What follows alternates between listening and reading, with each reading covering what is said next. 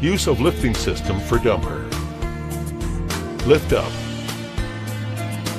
Start engine to make system pressure reach the required working pressure, about 0.8 MPa. Step on clutch pedal. Firstly, turn on power takeoff select switch, and then turn on power takeoff switch. Shift transmission into second. Control engine speed between 1000 RPM to 1500 RPM. Release the clutch pedal, hydraulic oil pump will get to work. Tip tilter back to set angle, and it will automatically open after touching the limit valve or the relief equipment inside oil cylinder. Here, the tilter stops at the biggest angle to dump cargo. During the lifting and lowering process, you can stop the tilter at desired angle by switching the operating valve to neutral position.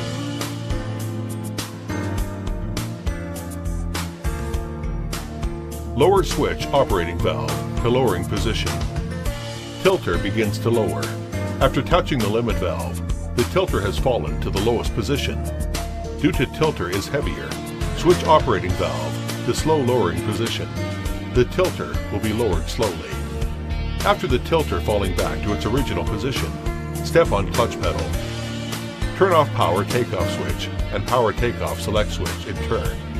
Shift transmission into neutral position and release clutch pedal.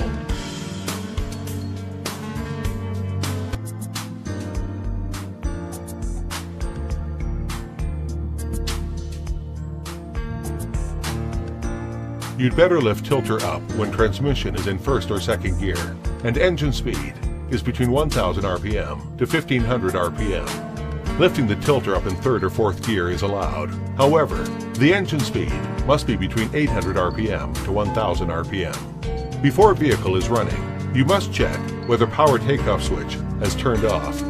It is forbidden for using power takeoff when vehicle is running. Place operating valve handle to lower position when driving.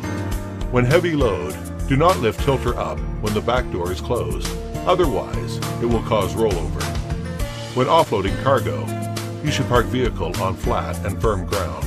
Transverse slope will lead to vehicle rollover to one side, and longitudinal slope will cause vehicle head-off road surface. Pay attention to the height to avoid collision.